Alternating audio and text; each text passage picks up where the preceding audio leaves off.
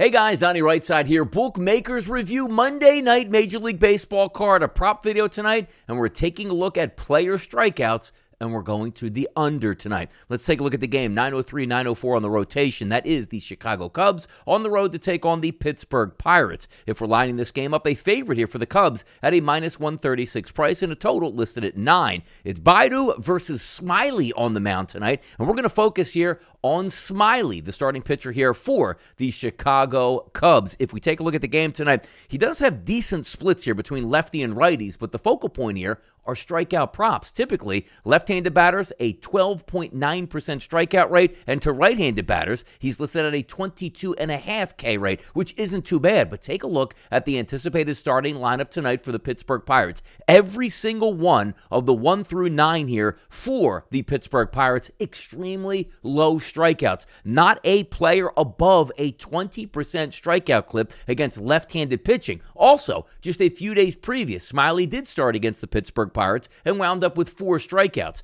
Quite frankly, if we look at his past couple games for Smyly, hasn't been all that productive here from a strikeout standpoint. 2, 4, 4, and 4. He's right on that line tonight. And going up against the Pittsburgh Pirates, who don't strike out a lot, we're going to hit the under on Drew Smyly's strikeout prop, and that's listed at 4.5. Now, it is a little bit expensive at a minus 140 price, but I do think it's worth it. It takes 5 strikeouts to beat us tonight. I'm not so sure Drew Smyly can actually do that tonight against the Pittsburgh Pirates. Let's hit the under here. I'm Donnie RightSide for Bookmakers Review, and as always, good luck on those wagers.